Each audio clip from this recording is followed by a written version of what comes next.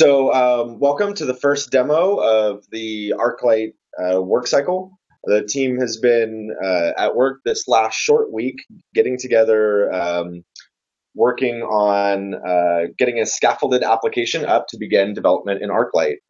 What you can see here is an instance running locally on my laptop.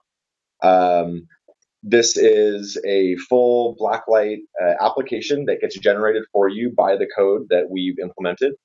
We've made an initial customization here, which is part of our goals for this week, just to kind of as a proof of concept to show that we can start making customizations to the Blacklight UI when you generate your application with the ArcLight code. So as you can see here, this is not what default Blacklight looks like, and we've just kind of put some text there and put a big Jumbotron unit on the homepage. If I go ahead and jump into a search from here, what you can see is we've taken a single EAD. Somebody might be able to explain a little more about this EAD. I think this is pretty much just a complete handcrafted EAD with fake data. But we've been able to write indexing code that can index this entire EAD. So you can see we've gotten 33 documents here.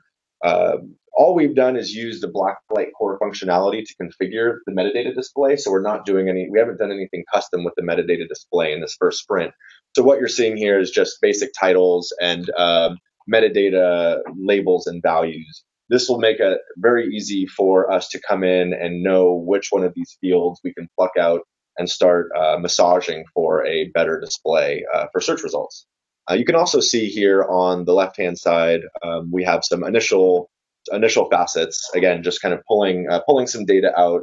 One of the interesting things is this names facet is combined from multiple pieces in the EAD, multiple names from the EAD and combined into one facet.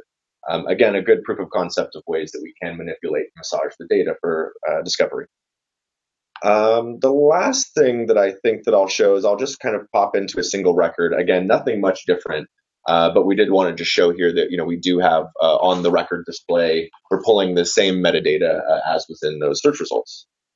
So we were able to easily pull all of the contents at every level of the EAD.